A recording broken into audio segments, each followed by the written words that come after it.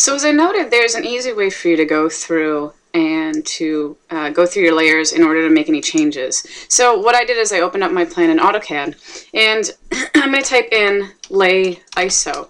And what that does is it isolates the layer of the object that you select, so it'll turn off all the other layers and you can start to work with it. Okay, so I'm going to type in LAYISO. I'm going to select, for example, an object with my wall layer on it. Hit enter.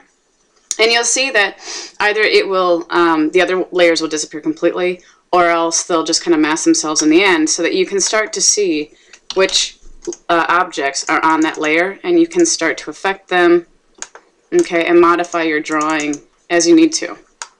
Okay, once you're done with those changes, if you type in LAYUNISO, that restores everything. So you can do this with each layer in order to figure out what's on that layer, okay, and to be able to work with one layer at a time, as opposed to what we'll learn later is going through and actually turning layers on and off.